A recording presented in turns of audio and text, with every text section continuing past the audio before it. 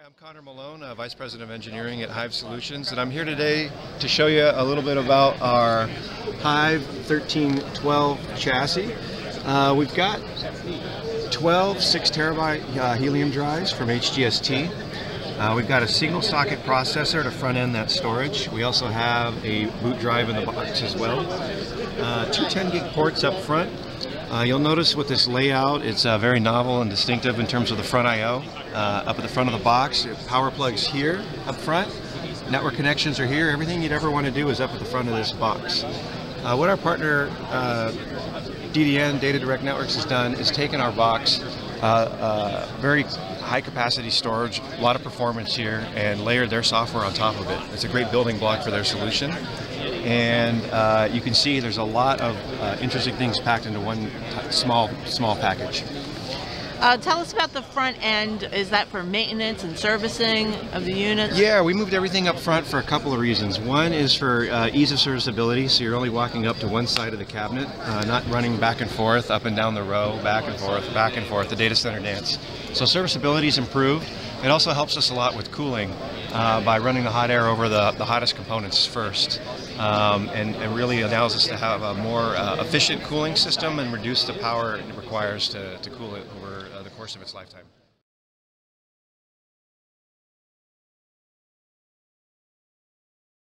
Hi, my name's Ben Broderick Phillips. I'm a software engineer at Nebula, and we're a private cloud computing company. We make a turnkey hardware appliance that helps you deploy OpenStack in your data center. What we're demoing here today is we've got our system working with the Hyve 1500 series servers, the Open Commpute Winter servers. It's basically a tray, and you've got two server sleds in here, and we've got that. This is our Nebula One cloud controller, and we've got that hooked up here, and we're running a private cloud off of these two nodes and a bunch of Supermicro JBOD storage trays, all coming through the LSI SAS switch, which is what we're demoing here today. It's a more storage dense architecture for private cloud. At Nebula, we're a company that came out of NASA from the OpenStack Foundation and big open source project, open community around cloud. And part of the reason we're really excited about Hyve and about Open Compute is the same reason. It's an open source project. There's that kind of initiative that's a little more. It's not just about business. It's about caring about the world and caring about doing good and making products that are going to benefit more than just the bank. So we were excited about that. We're really excited because they have the same kind of goals that Nebula has. We're supporting a big open source project. We're founded on a big open source project, which is OpenStack. Hyve comes from Open Compute. It's a perfect marriage. Thank you. How can we find out more about Nebula? Go to nebula.com, our website, check out more info, or follow us on Twitter. Thank you.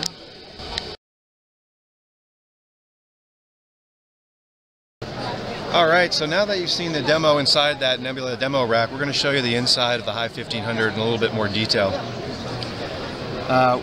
What we did here is we took the standard OCP 2.0 building blocks, but packaged them up in a bit skinnier chassis so it can rack mount in a standard rack mount environment, as you just saw in the prior clip. So we had to narrow it in a little bit. Still has the same OCP compute sleds here. You can see two of them with two processors in each sled. We have room for add-in cards up front, as example by these Fusion IO cards in this particular box. Single shared, very high efficiency power supply, 80 plus platinum, and very easy to service. The nodes just slide in and out as such, made into a backplane in the back that distributes the power from the power supply. 60 millimeter fans for very efficient cooling. It's very tough to beat, and as you can see, follows the general OCP principles of vanity-free computing. No lids, front, everything you don't need is not here, just the things you do need.